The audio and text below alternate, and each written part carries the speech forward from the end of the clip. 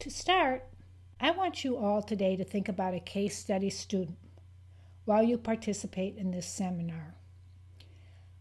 Our goal is at the end of this seminar, you will have completed a differential diagnosis as to the nature of your case study student's word-finding error patterns.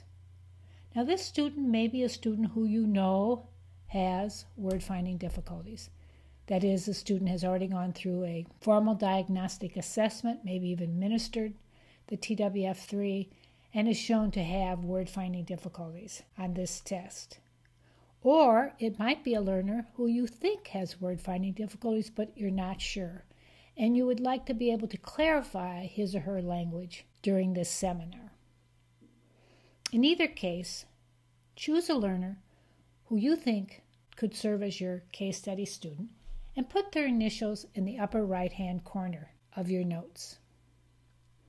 My case study student for today is Katie, and you're going to meet her later on in our seminar.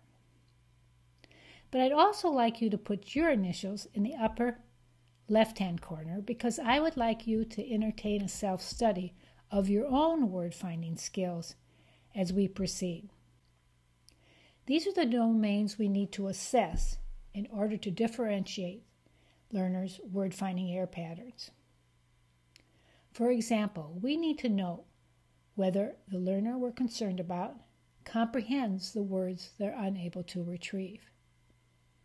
We also want to know whether they can repeat the words they are unable to retrieve. If a learner does not comprehend the word, then that wouldn't be a word-finding difficulty. That would be a receptive language or comprehension difficulty. Since by definition, word-finding difficulties is a discrepancy between comprehending a word but not being able to retrieve that same word. Similarly, we expect learners to be able to repeat words that they're not able to retrieve. If a learner is not able to repeat a word, then the assumption is that learner has articulation difficulties.